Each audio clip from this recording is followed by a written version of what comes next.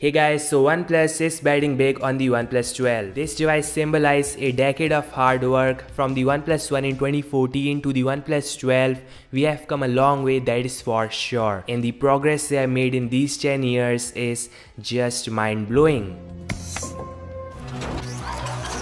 So the OnePlus 12 is coming in 3 exciting color finishes, that is white, green and black, and the best part is we may see a special edition wooden shell or finish as well, something similar to what we saw in the OnePlus 1. Now OnePlus is using a center hole punch selfie shooter with a 6.83-inch of massive BOE X1 panel in the OnePlus 12. This BOE X1 is powered with Oppo P1 display chip. There's pixel level calibration for accuracy, got fantastic colors, sharpness, details, and can go a lot brighter than other flagship devices at the same price.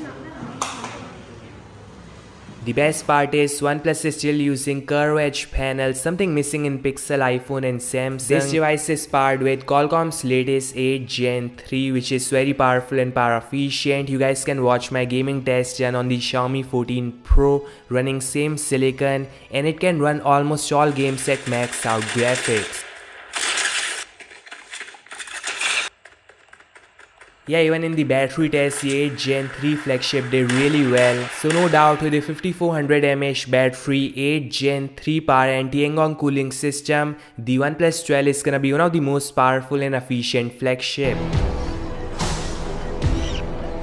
The interesting part is this silicon supports Unreal Engine 5 Lumen and got better ray tracing. So in terms of gaming, this might give it a fight to the A17 Pro. This time OnePlus is going all out in terms of camera using Sony Lytia main, a super wide and a telephoto shooter with a periscope lens on top similar to the OnePlus Open. So yes guys, can shoot 3x and 6x lossless zoom and can go max 120x, which is awesome. These are some camera samples shared by OnePlus China and they all look great. Rest of the specifications and design elements are an alert slide on the side, there's IR blaster on top which you can use to control television or air conditioner, no to less top side or chin border. Yeah, I hope we see IP68 certification. So just a few days left and I have unboxing, speed test, battery test coming soon on my channel, so make sure to like, subscribe, and I'll meet you guys in the next one.